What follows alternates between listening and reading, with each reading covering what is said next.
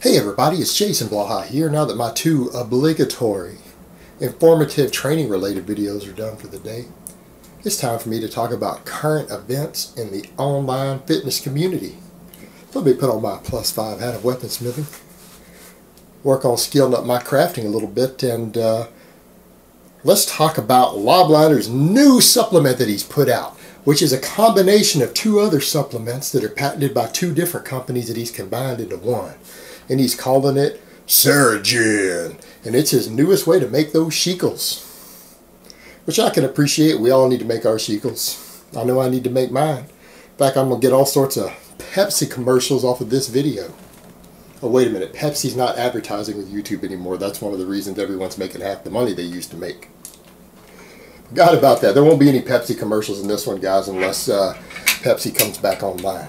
Comes back on here and starts giving millions of dollars back to YouTube. But, you know, I digress. Back to Ceragen. Alright, it contains something that is a derivative. I believe it's called Niagen. It's a derivative of D3, also known as niacin, combined with something called Ceragen, which is made out of like silkworm protein. You know, they just keep finding these magical products in the supplement industry, don't they? These magical products that the pharmaceutical world can't discover with their billions and billions of dollars. It's amazing how that works. Now, Lobliner claims that these products are scientifically proven to do all sorts of things. I believe it was everything from enhance your memory to increase longevity, make you live longer, better memory. Did I say that already? Maybe I need some of that. Improve your lipid profiles, your cholesterol, burn fat. It'll even help you get pussy. Did he say that? Actually, he might not have said that one. He might not have said that it's scientifically guaranteed to get you pussy, but it's fair to say that, you know, if you take any of his products, you're going to get lots of pussy while he gets all the shekels, right? That's how it works. That's how it works. But, back to the point of these products. It's amazing how these products have all these claims, and then you go look at the research, and there's very, very little independent research. Like, I went to look at the research on Ceragen, and interestingly enough, there's only been one human trial done. One human trial. The rest were on mice and rats. Well, this sounds like some other stuff some other doctor we know associated with a supplement company has done, doesn't it? I'm not going to name any names there. But a very, very good friend of Lobliner, who I have some history with, has done a lot of stuff like that himself. Sold products off mice and rat studies. But the thing is, the researcher heading the study, his financial ties to the company that sells the product. See, that doesn't work. That's not allowed in science. That's called conflict of financial interest. See, that wouldn't be considered to be very good evidence at that point. But you know, they're claiming it has certain properties. But here's the thing.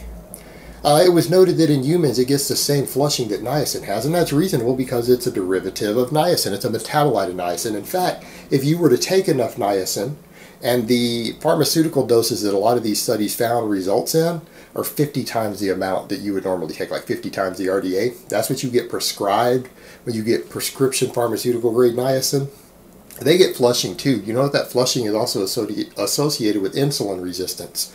See, the thing is, niacin doesn't help you lose fat at all, but they found high doses of niacin reduce fat burning in the body, and they increase insulin resistance. Now, they do raise HDL cholesterol for people who are suffering from certain types of cholesterol problems, depending on your genetics and lifestyle. So there are health benefits to pharmaceutical niacin, but it's usually for people who are sick, but it does create other problems, such as it can contribute to insulin resistance. That has been heavily noted in a lot of studies. All right, heavily noted, along with reducing fat burning, because it makes your body burn more glucose and less fatty acids for fuel.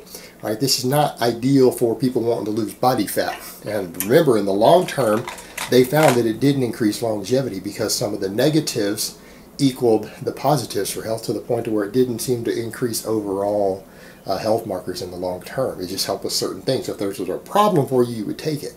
but that's prescription grade amounts. Now, a lot of what they're claiming here is just simply unproven with these products. And here's the reality, guys. The supplement industry is notorious for this, and here's what I noted. I went to look at websites that were promoting these products, companies that were promoting these two products, and it was noted under the asterisk, they were asterisked by all the studies and the certain results that they had. And I read down to the bottom, and there was an asterisk at the bottom that said these statements are not supported by the FDA. Well, why aren't they supported by the FDA? Because they're not actually proven. They're not actually proven. One or two in-house studies aren't considered to be enough evidence to claim that a product cures or helps with any sort of medical condition. These are all medical issues. Memory loss, and we're talking about memory loss from major medical issues related to aging, Alzheimer's, and other degenerative diseases. These things aren't proven to help with those. The FDA doesn't agree. And here's the thing. The supplement industry loves to claim that these products they found do something based off of one little in-house study. But you know what? Here's the problem with that. Big Pharma gets held to a pretty high standard with this stuff. People don't realize that, but there's a reason Big Pharma loves to charge a fortune for a lot of stuff they make. It's because the FDA makes them go through such rigorous long-term testing that they're going to capitalize on every penny they can because they are businesses. I mean, let's be realistic here. Big Pharma probably doesn't have your best interest in mind, and neither do the supplement companies. They're there to make a profit. So yeah, when they find something that works, they're going to capitalize on it. You know why? Because they don't find that much stuff that works. Here's the way it works. Anyone know about what the success rate is for a new drug that's found that shows promise in the first preliminary study? Less than 1% of them actually get through the FDA's requirements. Meaning they have to do long-term studies, all these different studies, multivariate analysis, everything to show that these products prove that these drugs actually help with these various medical issues or do these things. All right? Supplement industry, they don't get endorsement for any of this because one or two in-house studies isn't enough to show anything. There are over 100 drugs that are discovered for every single medical issue that show promise in early studies, just like what the supplement industries use here. 100 of them for every one that actually turns out to work. All right, having one or two little studies, particularly in-house studies that show promise, is absolutely not proof. Not something that means that you should be pimping a product to say that it works. That isn't considered proof. The FDA won't accept that. That's why claiming that this product, these over-the-counter products, are proven to do this is actually false advertising. Like Lobliner could technically get in trouble with the FDA for that because he's claiming these products are proven to do something that the FDA disagrees on. You got to conduct 100 studies on this. All right, they're going to look through all these studies. It's going to have to be looked at, go through peer review. And the thing is, every single drug that gets turned away that doesn't make it through all the rigorous studies had a study somewhere starting out showing promise, showing that it might help with something, might help with your cholesterol, it might help with your diabetes, it might help with your memory, might help with Alzheimer's. 100 of those have a study that shows something that by the time they do multiple studies find out it doesn't work. 100 of them are found for every one of them that works. So in what world are people conned into this bullshit from the supplement industry so easily that they honestly believe that any of this stuff would be considered valid proof that these things work? You know, it's just like with Insurgent. He came out talking about Insurgent, saying there was proof of work. I went and looked, the proof's not there. It's not even close to enough proof to be selling a product claiming it boosts testosterone. Not even close. And you know what? If I honestly believe these products work and they were cheap, I would take them.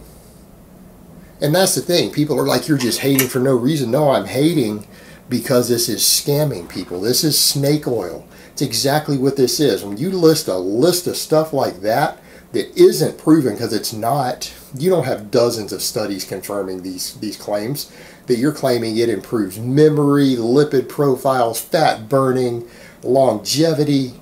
That sounds exactly like the snake oil salesman of the 1800s. They would sell this snake oil and claim that it cured a dozen different ailments. And you know what? It didn't. They didn't. It was called snake oil, and then snake oil salesman is a term that's been around since.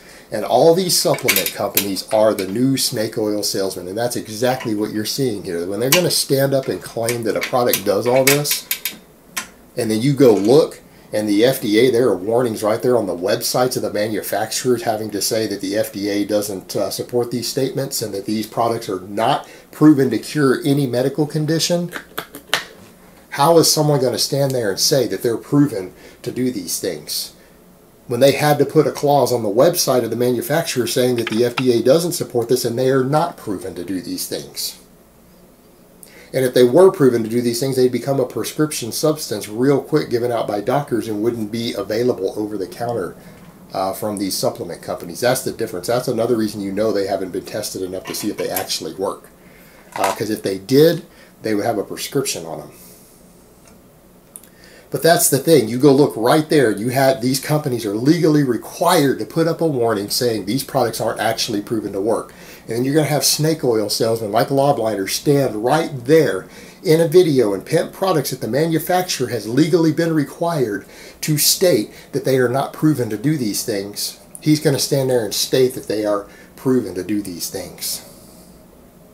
It's all about the shekels, isn't it? All about that money. All about that money. You know what? I like money as much as the next person. I like buying things. I like having nice stuff. But you don't have to rip people off to get it. Alright, you can make a living. In fact, you can make a good living right here on YouTube just giving good information. You don't have to con people. You don't have to rip people off to make a living. You can make a real good living just by being helpful and useful in providing some sort of service, even on the internet, whether it's information, whether it's entertainment. But all these common in the industry, and that's the problem we have with this whole industry. It is full of these snake oil salesmen who are selling people nonsense and useless crap. And at a certain point, you know, more people have to just start calling this stuff out. More people have to start calling it out besides just me and a couple others. There aren't enough of us doing this. But let's just be frank here. These products, he's got a list of claims. This is what they're proven to do. The websites of the manufacturers of those substances have a warning right there from the FDA saying that they are not proven to do these things. Technically, he may be breaking the law by standing up and claiming they're proven to do these things. That might actually be illegal as someone selling them. Might want to check with your lawyers, bro. Alright guys, but that's really all I have to say on that today. I hope it's been informative, and I will talk to you guys next time.